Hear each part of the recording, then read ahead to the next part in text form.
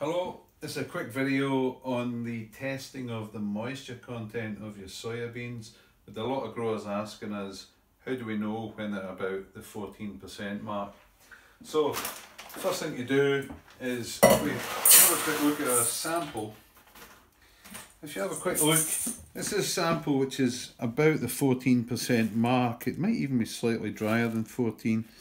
And if you have a look, obviously they're no longer that kidney shape that the wet bean is. They're round, so they shrink down to that shape. If you have a quick look, if we bite this, you'll see it's actually quite, well, it's not soft, but it's got the consistency of a sort of hard, firm toffee.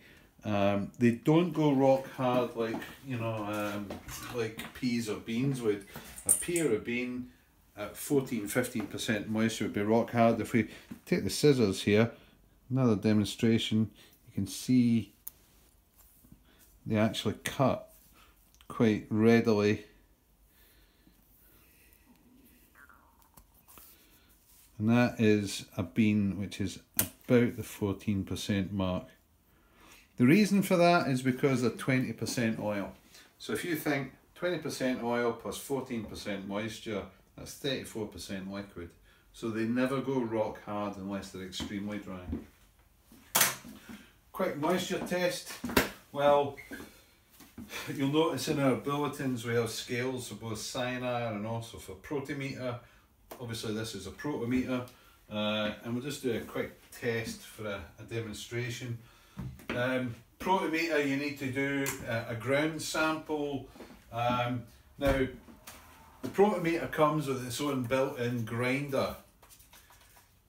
I would not recommend using that for soya because it's okay for wheat and stuff, but if you put soya in there, it gums it up horribly with oil residue and you'll end up spending ages cleaning this out.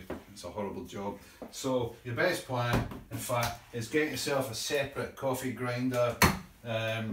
We've discovered over the years that the best one to get is the James Martin one. There's a quick plug for the James Martin coffee grinder. If you buy the Braun one, the blades break on them and you'll go through them 10 to the dozen. These last quite well. So basically, small sample of the soybeans into the grinder.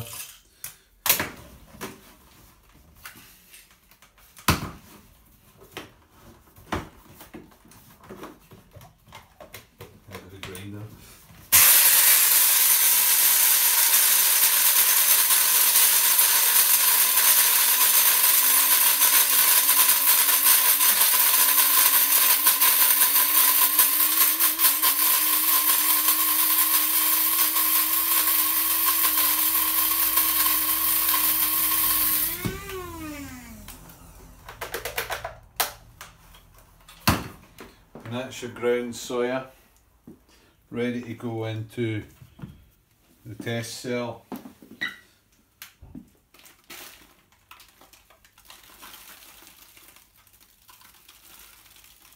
Probably got lots of emails from people telling me I'm doing it wrong. Protometer will probably let us know we're doing it wrong, but never mind.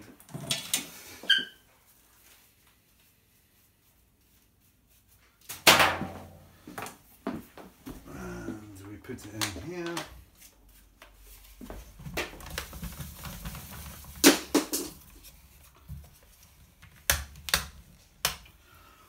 Now we've got this set on the 0 to 100 scale. If we press the button, it gives us a reading 50.2.